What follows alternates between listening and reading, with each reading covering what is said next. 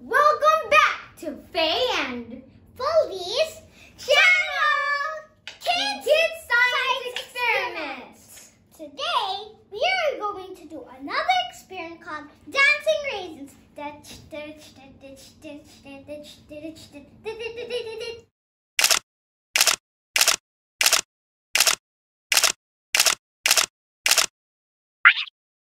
Carbon dioxide gas in soft drinks gives them their fizz.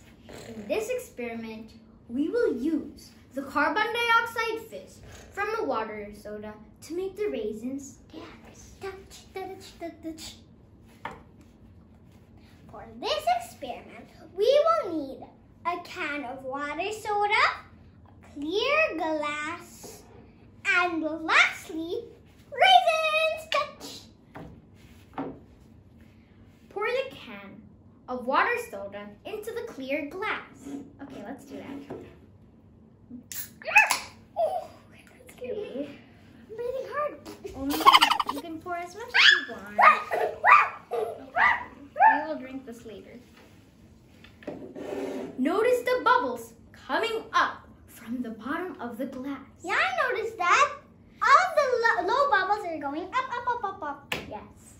The bubbles are carbon dioxide gas released from the liquid. Drop few raisins into the glass. Okay, wait, no, let me do it. Okay, no. Okay. Let me do some too. Okay, some too. Whoa! Those are so cool! Whoa, wait, did you see them? It went. Look at this. Was the raisins for a few seconds. Watch the raisins. Okay, I'm just gonna pour all. It keeps infusing. Hey, do it. Okay. Raisins are denser than the liquid in the soda. So initially, they sink to the bottom of the glass. The carbonated soft drink releases carbon dioxide bubbles. When these bubbles stick to the rough surface of the raisin is lifted because of the increase in the buoyancy. When the raisin reaches the surface, the bubbles pop, and the carbon dioxide gas escapes into the air.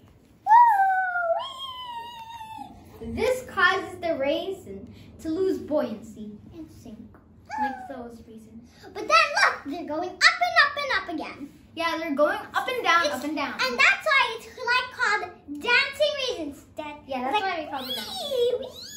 Like that. She thought of it. So that explains how raisins look like they're dancing. Yes.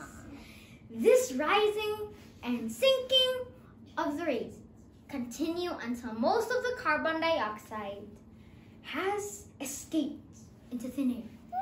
And the soda, well, it goes flat. Poor raisins. That's it for today, guys. Hope you learned something from our simple experiment today.